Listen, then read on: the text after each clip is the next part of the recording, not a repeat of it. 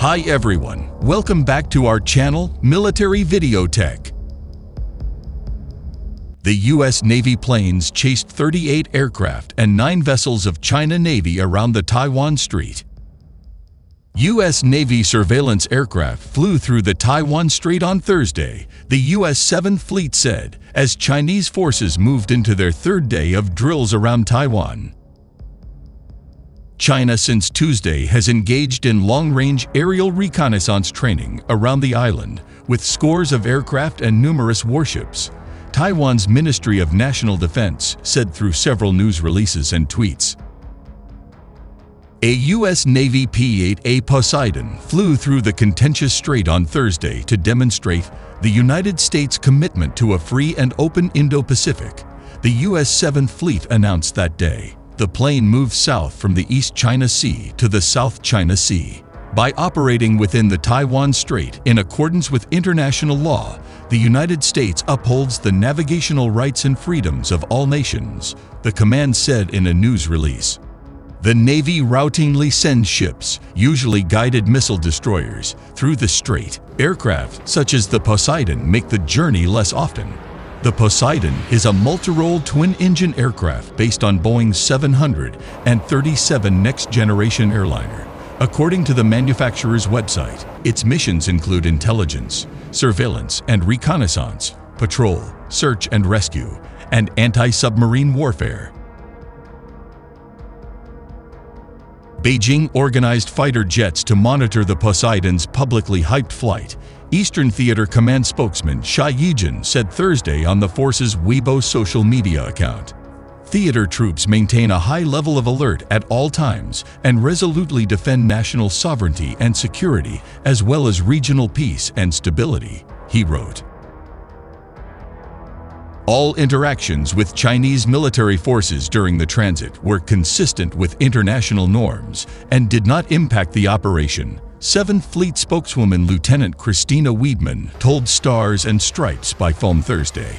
Taipei on Tuesday reported an increase in Chinese activity in waters around Taiwan, with 34 aircraft and 4 warships active in the area, according to a tweet by the Ministry of National Defense. By Wednesday morning, 38 aircraft and 9 vessels had drilled around the island. 32 of the aircraft crossed the strait's median line and entered Taiwan's southwest and east air defense identification zone, according to a ministry news release. It reported similar numbers Thursday morning, with 33 aircraft and 9 warships active around the island and 24 aircraft crossing the median line. Taiwanese forces monitored the situation throughout the week, the ministry said. China considers Taiwan, a functional democracy, to be a breakaway province that must be reunified with the mainland. Beijing also ships an aircraft toward Taiwan on a near-daily basis, but Taipei rarely identifies those actions as part of a larger exercise.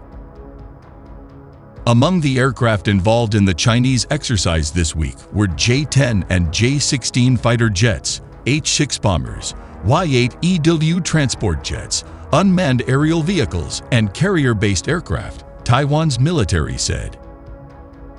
Beijing last launched major drills around the island on June 13, when it marked off 3 areas along its eastern coast for exercises that included live-fire training.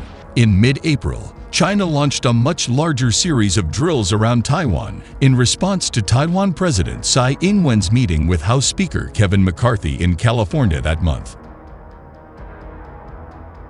As many as 70 Chinese aircraft sortied daily during those exercises, which also included simulated strikes on Taiwanese targets and live-fire training. Taiwan's defense ministry said the aircraft had stuck to the strait's median line and flew in a southerly direction on Thursday morning, and that Taiwan's forces kept watch. The median line normally serves as an unofficial barrier between Taiwan and China, but since last August, when China staged large-scale war games near the island, its military aircraft have frequently crossed the line, though generally quite briefly.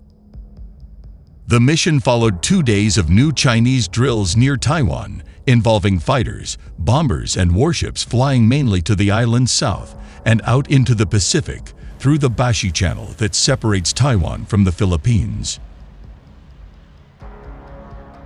While China has not commented on the exercises, they took place less than 2 weeks before Taiwan stages its own annual drills, and as NATO held a summit at which alliance leaders said China challenges its interests, security and values with its ambitions and coercive policies. China claims self-ruled Taiwan as its own territory and in recent years has shown its displeasure at political activities in Taiwan by stepping up the number of military planes sent toward Taiwan. In the past year, it has also started sending its Navy vessels, as well as drones to circle the waters near the island. In Tuesday and Wednesday's maneuvers, the PLA flew H-6 bombers in a large loop to the south of Taiwan, traveling past the island before looping back towards China's southern coast. Its largest military drills in recent years were in response to former U.S. House Speaker Nancy Pelosi's visit to Taiwan last August. It fired missiles over the island in a significant escalation, and the military exercises disrupted trade lanes in the Taiwan Strait and forced airplanes to reroute their flights. In April, the PLA held large-scale combat readiness drills in the air and waters around Taiwan in response to the island's President Tsai Ing-wen meeting with the current U.S. House Speaker Kevin McCarthy.